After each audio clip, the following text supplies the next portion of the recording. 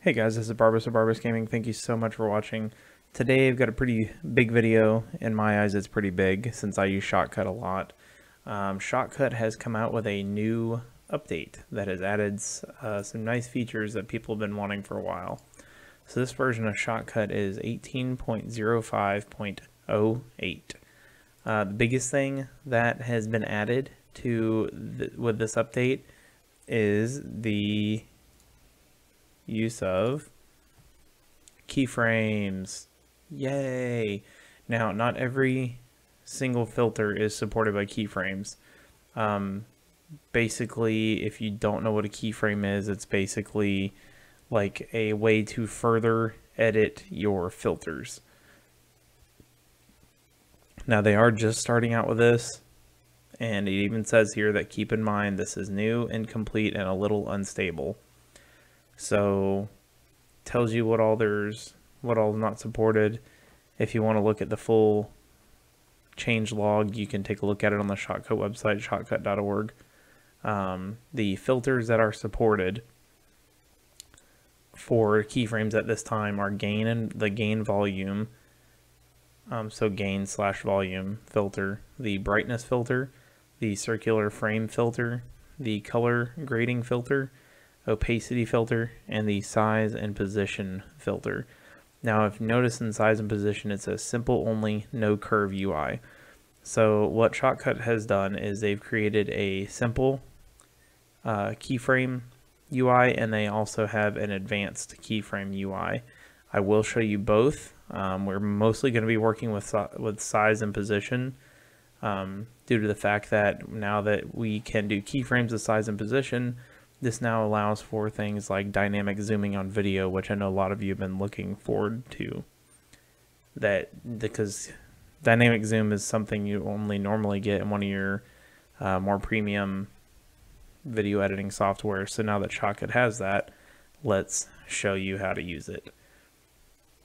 So the first thing we're going to do is we're going to be taking a look at the dynamic zoom. Alright, so I've got a clip of Ring of Elysium loaded on here. So I want dynamic zoom on obviously something that's notable. So I had a kill here somewhere. Where was it?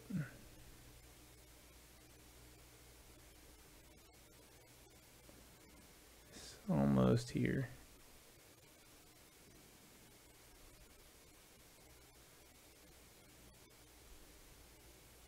Here it was.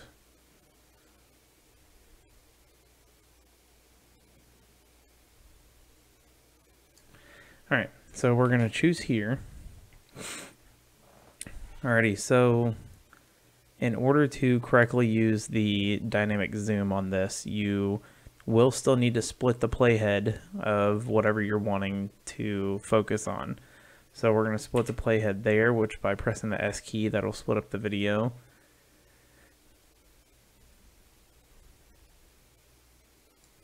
And we want to split it there. Alright, now your focus is going to be here. Okay, so mine's already set up, but I will undo this just for the sake of showing y'all.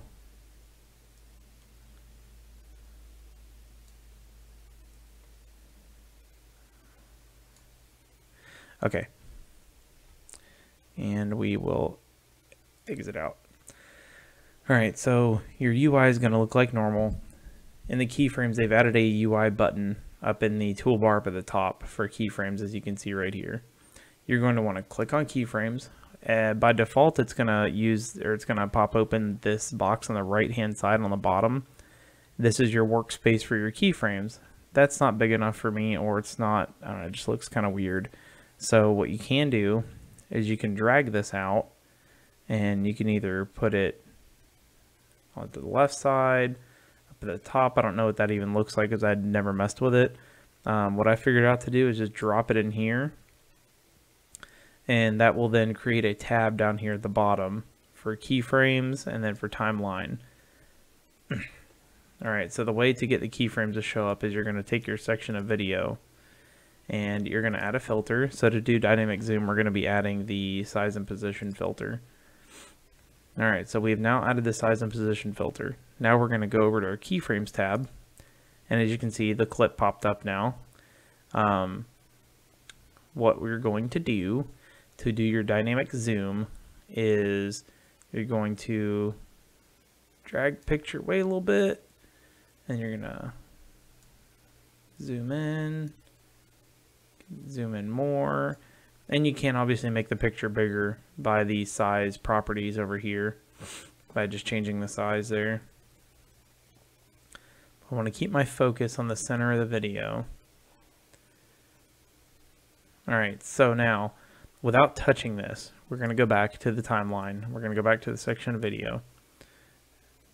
Now without touching this, and if you play the clip, how I have it there, it immediately just snapped into the zoom. There was nothing dynamic about it. It was just very blah. Another new thing that Shotcut added is if you look in the top left right here and the top right, you see these circles. These are now your, like, I guess you call them drag handles or just buttons or whatever you want to call them. This is to mess with any of the effects that your filter is currently using. So, but you have to be in the keyframes tab to be able to do this correctly, because if you try to do this in the timeline, but you can, they're there in the timeline, it's going to add every single effect possible that would use this adjuster.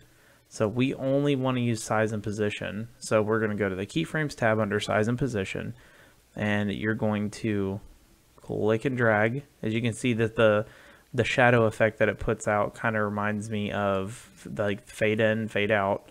That's exactly what it's doing. So basically, if we make these a similar time, what was this one?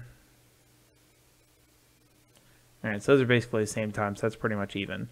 Now, this basically tells this effect like, okay, hey, you don't need to start until then, but you need to gradually start taking effect. And then you're going to stay, and this whole flat area here between the two dots is where the effect stays the entire time, and then on its way out, it fades out, basically. That's what this line means. So now when you go back to your timeline, and you watch this section of video, now it gradually zooms in. We take care of business, and then it gradually zooms out. There's your dynamic zoom, folks. There is your dynamic zoom. Pretty nice that they added this. I was very appreciative. I think it works excellent. I don't think it's too hard. I think if you didn't understand it the first time, go back and just watch this again and again. It took me a minute to figure it out, but once I got it figured out, the biggest thing is be sure any adjustments that you make to your filter are inside the keyframe tab. Because if you do it in the timeline, it's going to mess it all up, and it's not going to look pretty. It's going to look ugly. So this here, where you drug the handles here, that was an example of the basic UI, or the simple keyframe UI. To be able to show you the advanced UI, what I will have to do is I have to go back to the timeline. We'll pick a different section of video.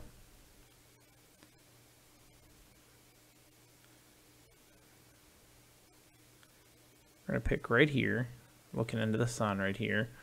All right, so to show this the easiest way possible, we're going to add a filter, and the brightness filter is one filter that is supported.